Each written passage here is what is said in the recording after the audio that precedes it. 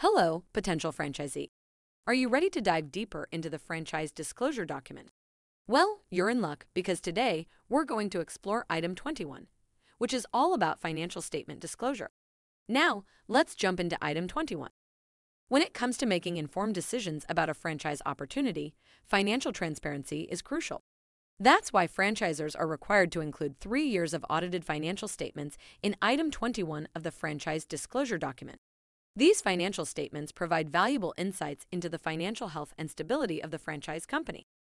Now, let's take a closer look at what this requirement entails and how it impacts you as a potential franchisee.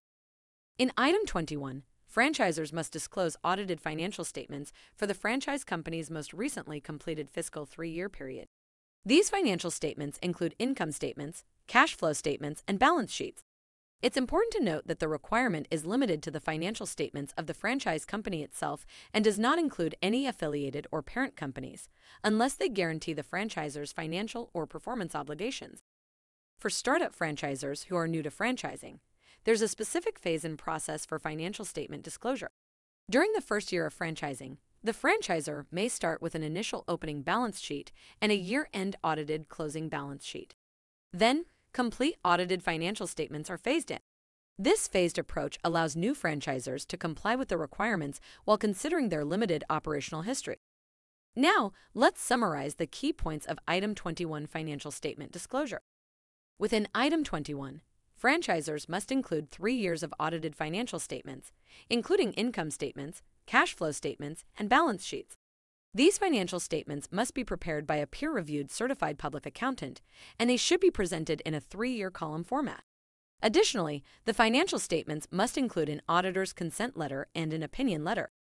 For new franchisors, the financial statement phase and process allows them to start with an audited opening balance sheet in their first year of franchising.